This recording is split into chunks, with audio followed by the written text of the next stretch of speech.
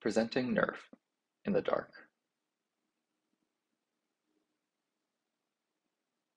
NeRF, or neural radiance fields, is a scene representation that can be used for high-quality novel view synthesis. This video is a rendering of a NeRF model reconstructed from about 20 input images of these flowers. NeRF works well in scenes like this, where there's minimal brightness variation and no visible image noise. Here's one of the input images from this scene. It looks clear and sharp, with no overexposed bright highlights or heavily shadowed dark regions. But what if the scene we'd like to capture is much, much darker?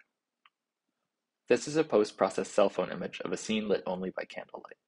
My phone has smoothed out a lot of noise in order to produce a decent-looking picture, at the cost of throwing away hidden details. If we grab a raw image file instead and increase its exposure, we can see lots of sensor noise, but also reveal more detail in dark regions. Let's focus on this patch behind the wooden bowl, brightening it even further. If we run a cutting-edge deep denoising network on the raw image, it removes some of the noise but leaves behind a lot of artifacts.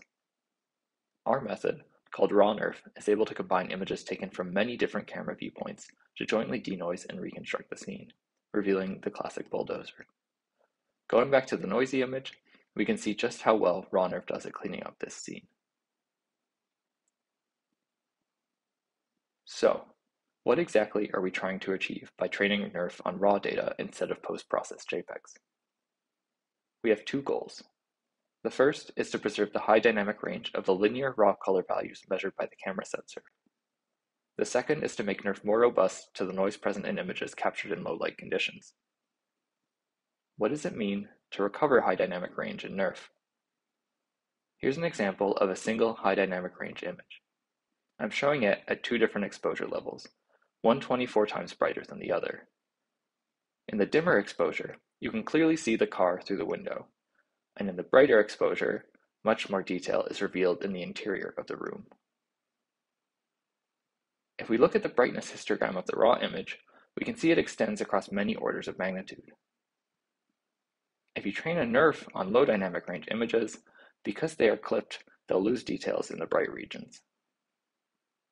Raw NeRF is directly trained on the original high dynamic range data, so it preserves the full histogram, recovering the car outside the window in the bright sunlight. Our second goal was to improve robustness to image noise. Since humans perceive brightness nonlinearly, we tone map images to enhance contrast in the dark regions, and this makes noise much more visible in these areas. For example, this area around the yucca plant in the original input image is extremely noisy. This noise is so strong it's nearly flattened out the brightness histogram around 0. The sensor readout includes many measurements that are below 0 due to noise.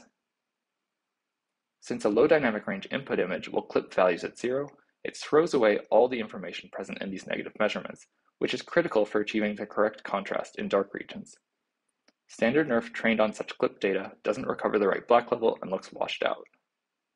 By comparison, raw NeRF is able to recover the correct expected values by preserving the negative raw measurements, producing more detail and contrast. Next, let's take a look at what raw NeRF is capable of in a couple of noisy nighttime scenes. Here's an outdoor scene lit only by street lamps. Focusing on the street sign, we can see that raw NeRF cleans it up enough to make it legible. We can compare raw NeRF's output to a standard NeRF trained on post-processed JPEGs. By comparison, raw NeRF recovers much more accurate color and detail. Here's an example of an indoor nighttime scene. The reflections on the shiny stove show that raw NeRF has inherited NeRF's ability to model view-dependent effects. We'll end with a few more examples of HDR view synthesis effects created with raw NeRF. The linear color values and 3D structure recovered by raw NeRF let us render physically accurate defocus effects. We can change viewpoint, focus, and exposure altogether to bring attention to different regions of a scene. Raw NeRF is able to handle scenes with very large dynamic range by training on images taken at different bracketed exposure levels. We can apply a sophisticated local tone mapping pipeline to improve contrast in darker regions. It's a classic HDR challenge to capture bright stained glass windows from inside a dark church. Using raw NeRF, we can now experience a scene like this in 3D. You can find our paper and more results on our project page.